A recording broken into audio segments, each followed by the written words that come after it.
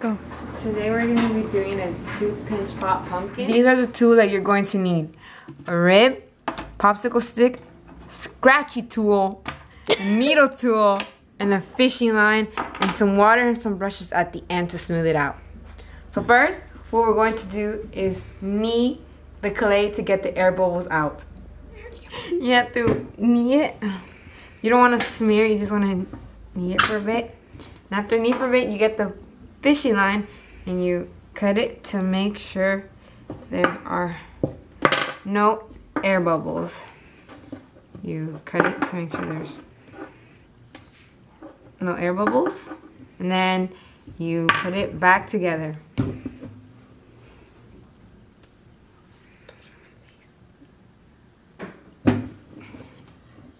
After kneading the clay for the second time, you're gonna pat it with your palm to shape it as a ball. You can use a paddle, but it's better with your palm because you can shape it better.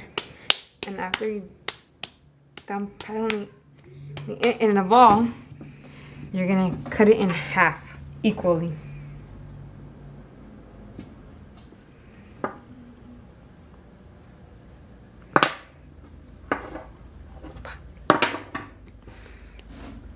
Kind of equally. Then after that, you're going to roll them into their own individual balls. After rolling the clay into 2 separate balls, we're going to start by using one, and we're going to stick our thumb into the ball of clay and start doing the pitch technique by squeezing and then moving it around very slowly, not very slowly, but slowly, to create a pot. So you're going to do the same thing to the second one, but first let's finish the first one. After you're done doing the pinch technique, it's going to look like pinch pots. And then you're going to smooth the inside, like not that good, but make it look smooth. And after you're done smoothing it out, you want to even the bottom so when you put it on top. So you're going to turn it around, make sure you keep its shape, and just really slow, just tap it around, all around to give it a flat surface.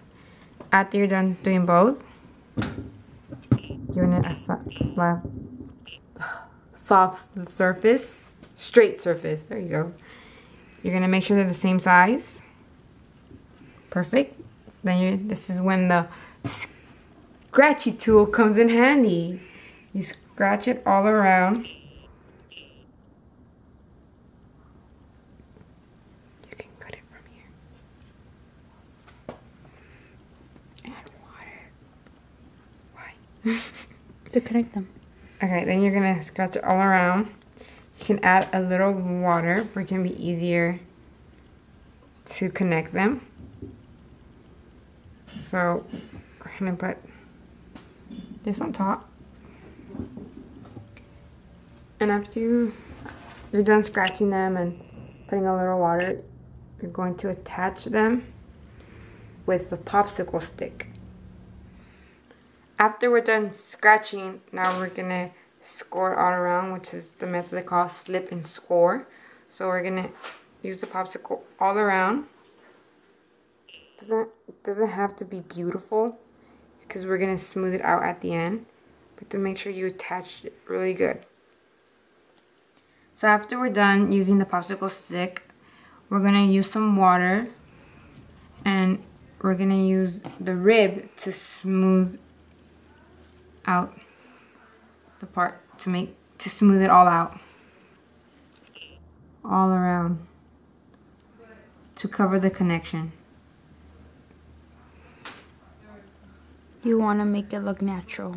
After we're done smoothing it, we're going to tilt it.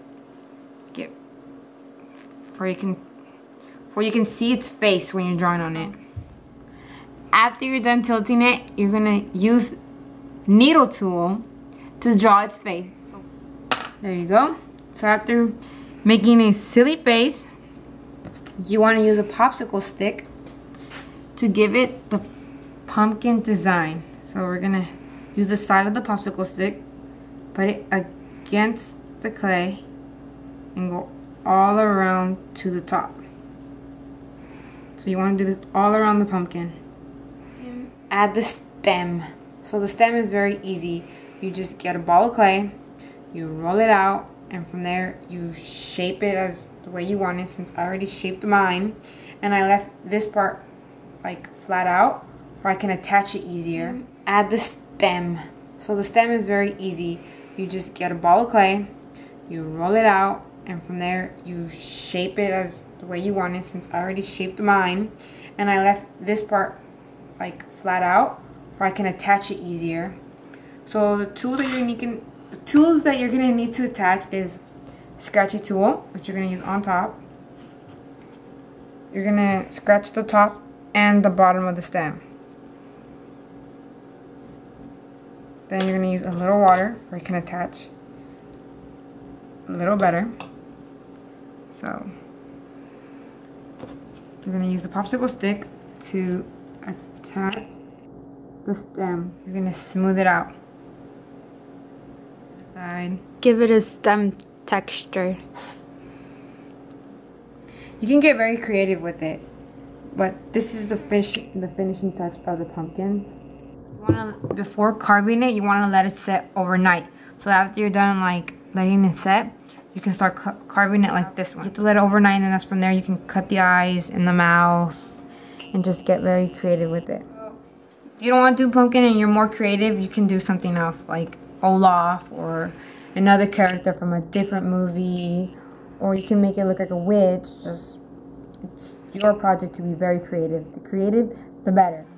So after you're done leaving it overnight, you're going to carve out its mouth and its eyes, and then you're going to let it bone dry. After it's bone dry, then it's going to get bisque fired, and that's when you get to paint them. From this chunk of blob, it'll go to something smooth and beautiful for any decoration.